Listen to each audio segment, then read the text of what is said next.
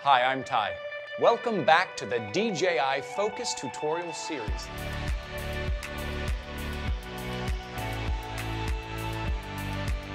The Focus can also control aperture and zoom, opening up even more creative options. If I move the focus here to the aperture ring, I can now adjust the aperture in real time. This means if my shot has a major change in lighting, for instance, if I want to track my subject from this dark room into the sunlight outdoors, I can adjust as the camera operator moves.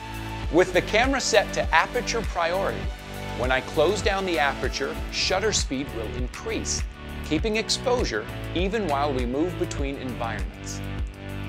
What do you do when you want to shoot a scene, but you need your camera to be up high or out of reach?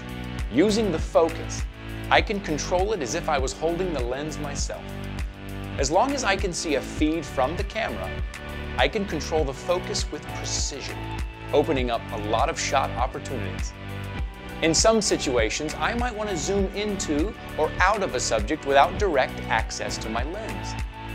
The Focus allows me to control the speed and zoom length as my subject moves.